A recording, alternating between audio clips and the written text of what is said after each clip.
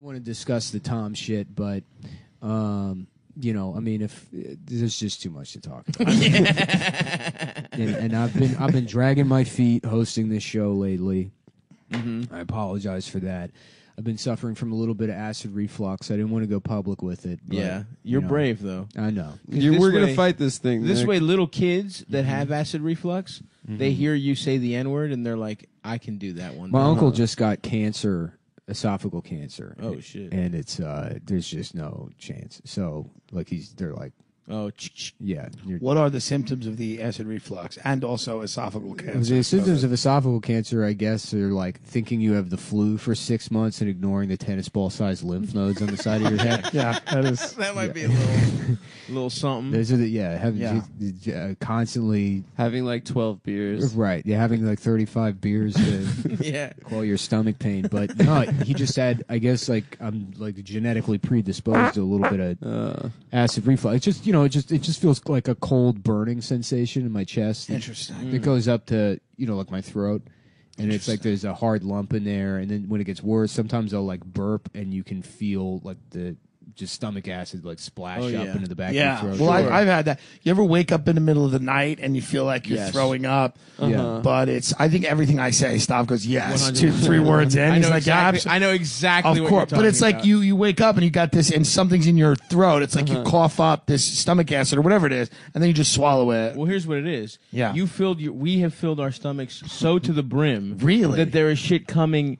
It's literally a space issue, I believe. Wow. Where it's like there's fucking cheeseburger debris all the way up into your throat. Christ. Do you know what I mean? Yeah. That's really what it is. When you're this fat and you don't usually get heartburn and that kind of shit. Yeah, I don't. It's because you've overstuffed yourself to the point that there is That nowhere. sounds right. I don't know there if is that no is right. scientifically it's correct. Now, here's why I know. Yeah. Because if I take a real fat shit before I fall asleep, not a problem. Yeah, sometimes I know when I go to sleep and I haven't shit, I know there's a huge You're problem backing coming. that shit up, bro. No, it's literally shit coming out of your mouth if you really No, think because about then it. sometimes I wake up in the middle of the night and I'm just like something's wrong and I don't know what it is. I'm sweating. cold sweating. Yeah, and I don't know if I should go to a hospital. Yes.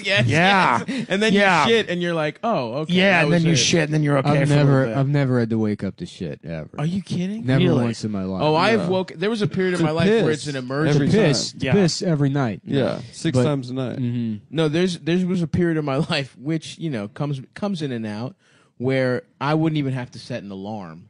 It would be I would just wake up shitting and needing to shit in a cold sweat. Yeah. The first thing I remember is my asshole clench. I'm waking up from the power of my asshole clenching. Yeah. The turd that's trying to escape, and then And then if you go out. to sit down to shit and you can't shit, you go, I have a whole that's world of hell. that's right. You That's have about- to give birth to a turd. And then there's something weird about it being like 2 a.m. Yes, dude. and it not being sick. Like if you sit down at 6:30 on the toilet, you're like, all right, other people are awake. Right. I wish This I is- feel like yeah. I'm not contributing, but I have no understanding of what you're talking Yeah, about. That is this is It's like, like we're you're like, it's like you're describing something outside of the visible spectrum of light. Yes, exactly. You're both effusively talking about a color. We that can I'll never- It's a feeling that you. Yeah, it's It's a an emotion feeling. you'll never know. Is there a German word for this type of shit? People know it. People have felt it. Scheissegestalt. It's fear. Yeah. And There's fear. It's only something that it's a turd. It's an uneasiness. There's fear.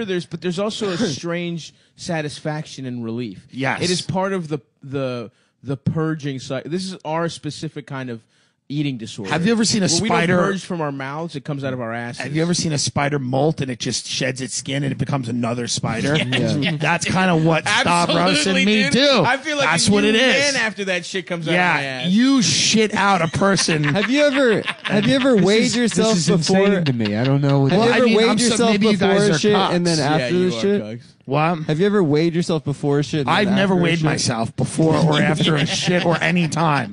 I've never gotten on a scale and was like, well, what is it?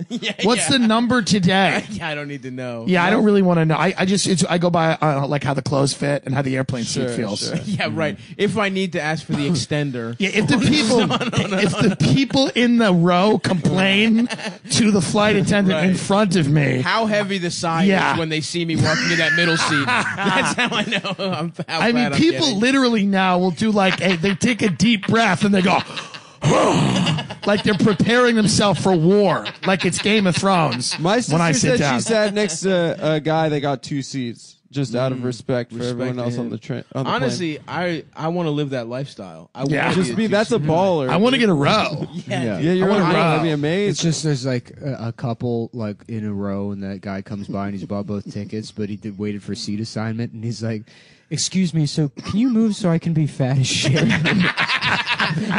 Would you mind moving so I can be just I'm actually planning to be irresponsibly? fat as shit in that scene. Yeah, just I just want to be here with myself. I'm traveling with my hundreds of pounds Yeah. of excess body I actually fat. own this part of the plane. So if you